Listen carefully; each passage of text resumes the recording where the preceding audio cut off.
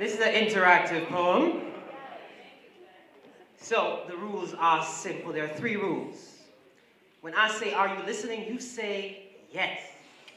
Are you listening? Yes. When I say, do you understand? You say no. So are you listening? Yes. Do you understand? No. Ooh, good. When I say, do you understand now? You say yes, no, or maybe.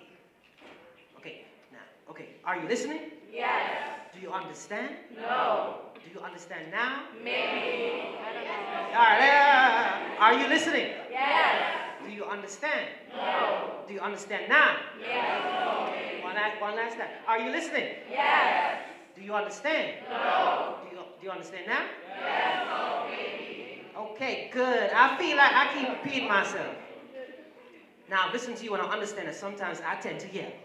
Sometimes I speak so fast you wonder what the hell I just said. And sometimes I say fancy phrases hard to grasp. So, I'm going to chill for a bit. Wait. I said I'm going to chill. I'm going to chill for a bit. And try to explain to you again why stopping my love for you is one of those things easier said than done. Are you listening to me? Yes. You see, I don't just have to stop loving you. I have to kill the future I had planned for us too. The long walks on the beach. The song's sweet screech. The dances. The dances we teach. And of course, this is how I like my chicken cook speech that you really never listen to. Are you listening to me? Yes. You see, I have to eradicate my dream of one day meeting your private parts. Now. I don't mean those private parts. I mean the corners and inner chambers of your heart. The sections of your soul you keep so cleverly locked up in the dark. But to be honest, and I'm trying my best to be honest, I have to suffocate my hope of one day making love to you in such a way that the moon is jealous it may only reflect the light of the sun, and it may only pull on waves that will never, ever, ever, ever come. Are you listening to me? Ooh. Next up on stopping my love for you, I will have to grab my proposal letter and hold it underwater and watch it drown. The same letter that says something about loving you felt like breathing in space. Rare and impossible. Like breathing underwater. The same letter that says something about if roses and violets are templates or love poets, then that makes you God's template for the near-perfect woman. Are you listening to me? Yes. The murder really doesn't end there. I also have wedding vows that need to disappear. Wedding vows that do not say something like, till death do us part, but rather express a willingness to commit to cementing myself into your heart. Wedding vows that do not say, in good and bad times, but rather a hope that the love we share will radiate in a way that is not just eccentric, exquisite, and electric, but also without limit. I know you've been listening to me, but do you understand? No.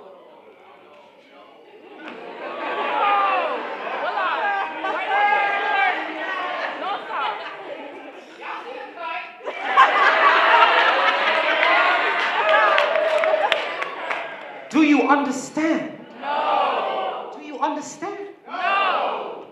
I'm sorry. That's on me! I just said a bunch of fancy phrases again. You're probably wondering, why am I singing? Why is the moon jealous of us? Why on earth would I be breathing in space? Why are roses and violets in the space? Why do I keep racing at the pace, and why do I keep switching off topic? Well, you see, that's the point. To stop loving you is not that simple. At its highest extreme, it is pouring acid on children to save the world. And I would save the world for you. Because I truly do love you. And that's the problem. My love for you is different. It's ethereal. It's bereft of poetry. It's to the point that if I were to stop loving you just like that, in a snap, I'd run the risk of losing the parts of me that grew because of you. Now, I don't want to lose them too. Are you listening to me? Yes. Good, because you need to listen for this part. You see, eventually, I will stop loving you. I have to. But I'm in no rush to. The web of feeling I have for you has slowly dwindled over the weeks and months without you. But you see, this last part, this last part requires a slow, steady blade along the wrist. And if I move too fast, I run the risk of drip, drip, drip. Are you listening to me? Yes. Do you understand now?